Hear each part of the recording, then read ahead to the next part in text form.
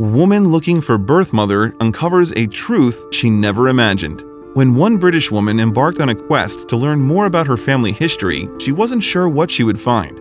While she wanted more information about her mother, she stumbled upon a dark secret lurking in the past that changed everything she knew about herself. So much of Kathleen's past seemed like a lie. Kathleen Fraser-Jackson had built a successful life for herself. On the surface, she always looked cheery. The London-based community worker, however, had memories of a dark childhood lurking behind her smile. Kathleen's mother died when she was only 3 years old, leaving her alone with her dad. But as if that change wasn't jarring enough to a toddler, her life was rocked again as a teenager. Also, if you have not done so already, please subscribe to our channel and click that notification bell to get inspired by these real-life stories every day.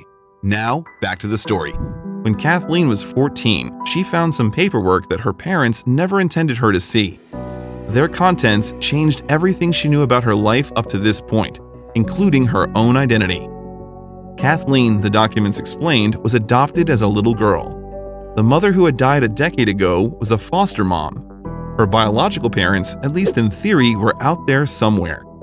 Despite the revelation, Kathleen's life continued more or less unchanged until she was 22. Then, tragedy struck again. James, her foster father, died, leaving her alone.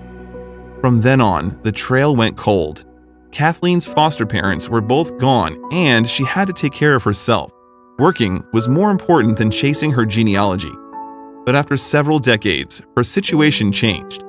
She started working with Lisa Joyner and Chris Jacobs, hosts of TLC's Long Lost Family.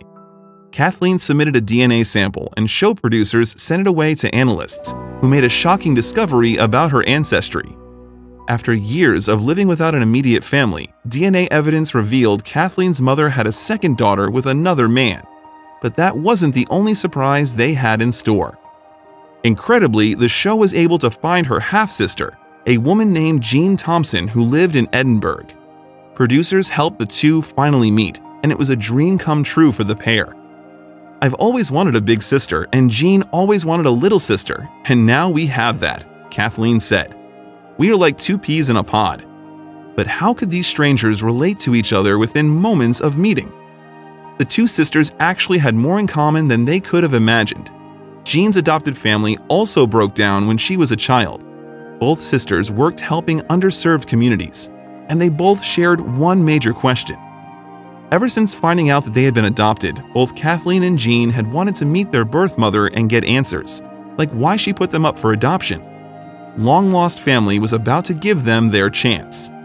Show producers brought Kathleen and Jean into a room.